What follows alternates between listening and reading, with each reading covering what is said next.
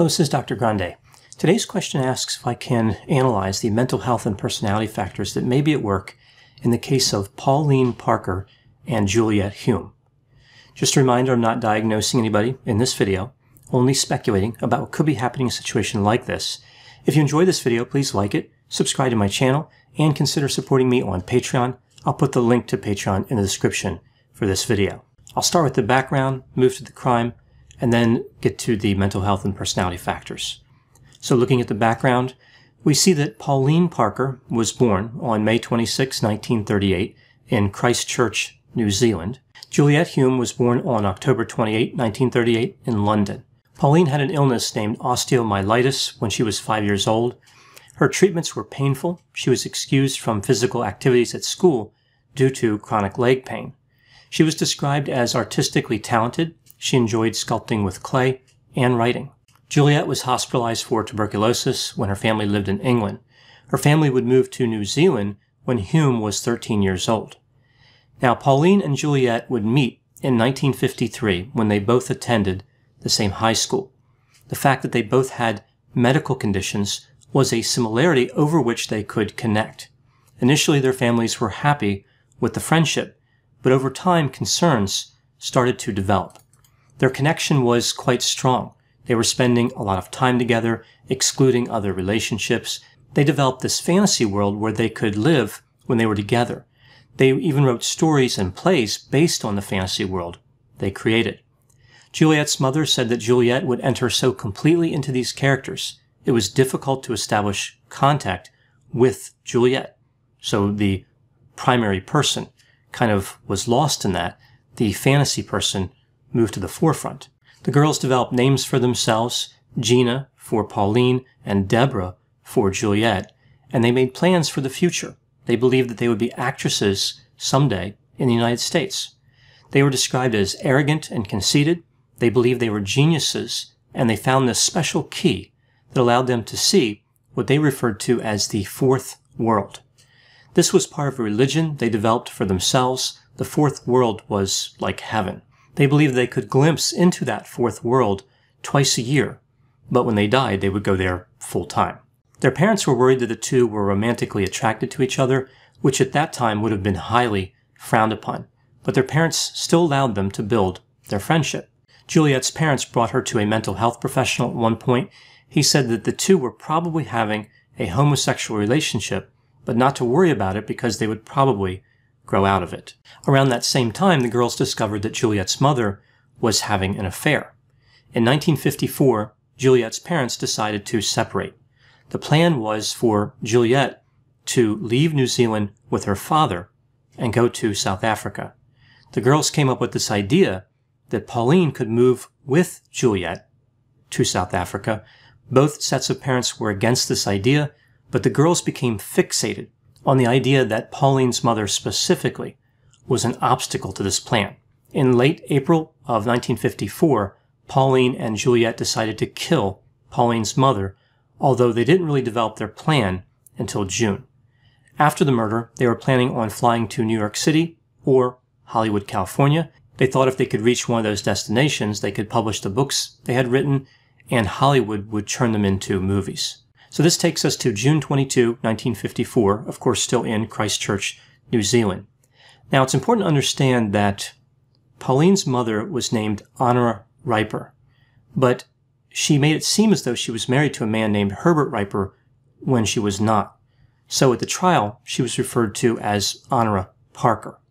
So Parker was walking in Victoria Park along with Pauline and Juliet. They were walking on a path that was surrounded by trees, not far from a small wooden bridge. Pauline produced a stocking containing half of a brick and beat her mother to death with it. Not long before this, all three of them were at a nearby tea shop.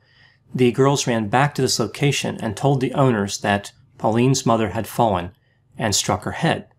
When the police arrived, they noted that the injuries were inconsistent with a fall.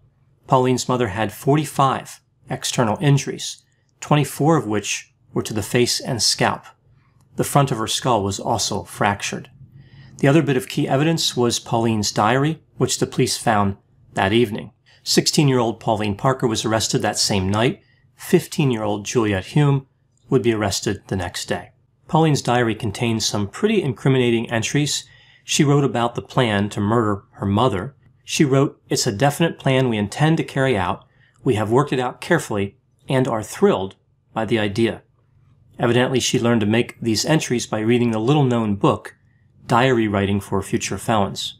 Additionally, she wrote, "Naturally, we feel a trifle nervous, but the pleasure of anticipation is great." Later, she said that the murder they were planning felt like the night before Christmas. It was a happy event, and she felt as though she was planning a surprise party. I don't think homicidal surprise parties would ever catch on, mostly due to the murder part, but also some people really don't like surprises. Some people might look at something like that and say, pick between murder and surprise. We're not doing both, right? That's just taking things too far.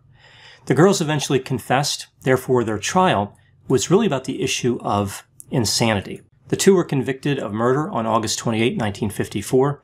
They would end up serving about 5 years. Pauline was released in 1959 and worked for a while in New Zealand before moving to England in 1965. She was given a new identity, Hilary Nathan. Juliet was released 2 weeks before Pauline. Juliet moved to Italy immediately. She would go by the name Anne Perry. In 1996, Pauline Parker released a statement through her sister in which she said she was sorry for killing her mother. She said it took 5 years for her to realize what she had done.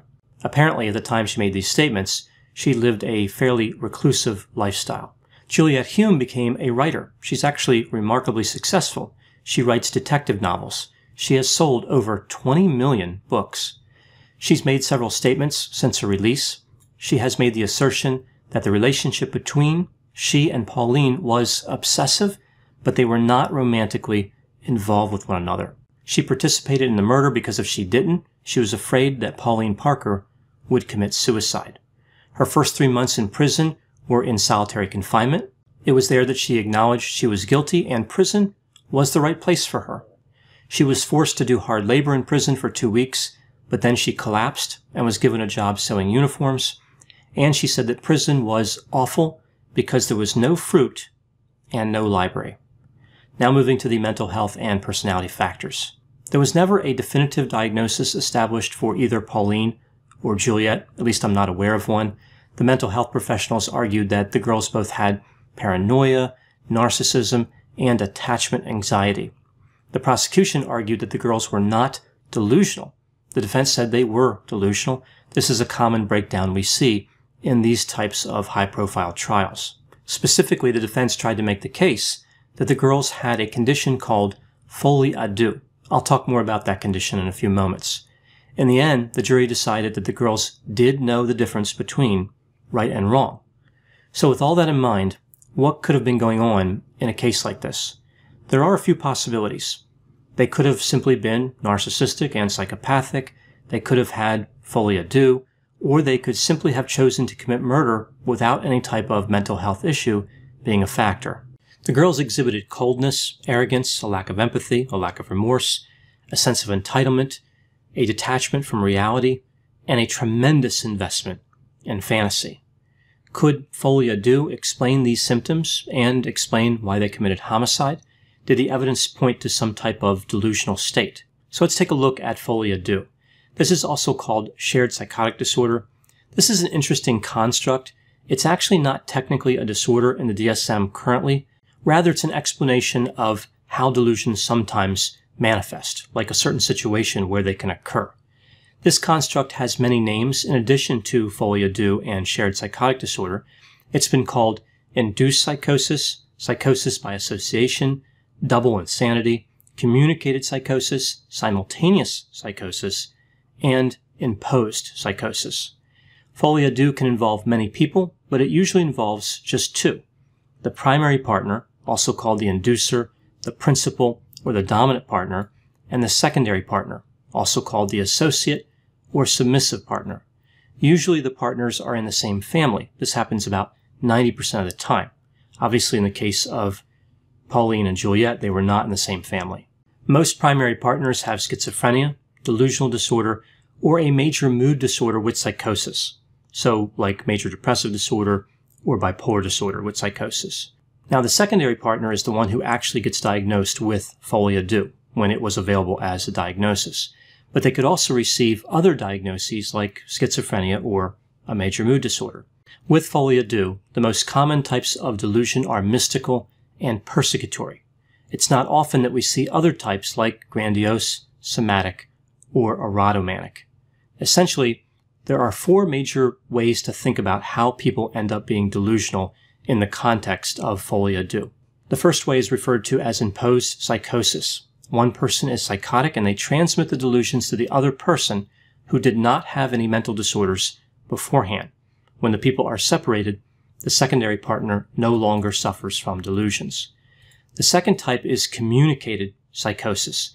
This is similar to imposed psychosis, but here we see the secondary partner adds delusions on top of what was transmitted. So when the partners are separated, the secondary partner still has some delusions. The third type is simultaneous psychosis. This is where the delusions appear at the same time for both people.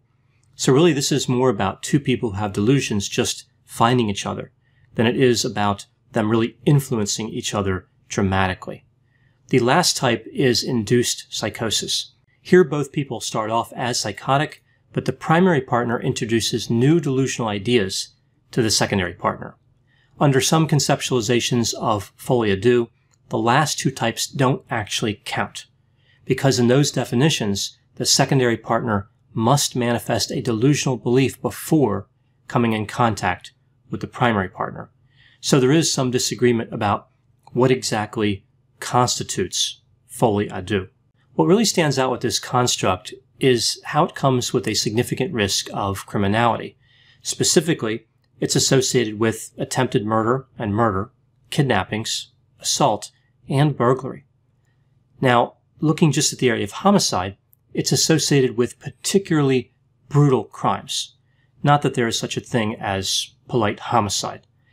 There are typically three main motives for homicide in the context of this construct: defensive, preventing an obstruction of the delusion, and when the partners are threatened with separation. So in the case of Pauline and Juliet, some people believe this is an example of imposed psychosis. They argue Pauline was psychotic and she transmitted her delusions to Juliet. So when they were separated, the delusions stayed in place for Pauline, but they went away in the case of Juliet. This explains why Pauline did not have any remorse initially, and Juliet did. If they did have folie à deux, then the motive would probably be the fact that they were going to be separated.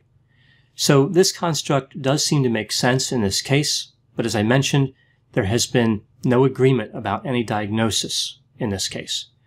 Folie à deux represents a challenge not only for mental health treatment, but also in the area of criminal justice. It's so rare that it really doesn't occur to people that it could be happening. But when it does happen, unfortunately, it can lead to homicide. Even though this construct is recognized and has been studied, preventing homicides due to folie à deux is nearly impossible. There's something very powerful specifically about mystical delusions. When people believe that they are special, they can feel justified to do just about anything. In the case of Pauline and Juliet, they believed they were two of only 10 people on the entire planet Earth who could go to this fourth world, as they called it. So you have a situation where the dyad has the ultimate excuse to do just about anything, because they are looking for the ultimate reward. They believe they are chosen, they're amazing, and unique. Mystical delusions make people believe that there are no limits to what they deserve. Dealing with people in this situation can be very dangerous. So those are my thoughts on Pauline Parker and Juliet Hulme. Please put any opinions and thoughts in the comments section. They always generate an interesting dialogue. As always, I hope you found my analysis of this topic to be interesting. Thanks for watching.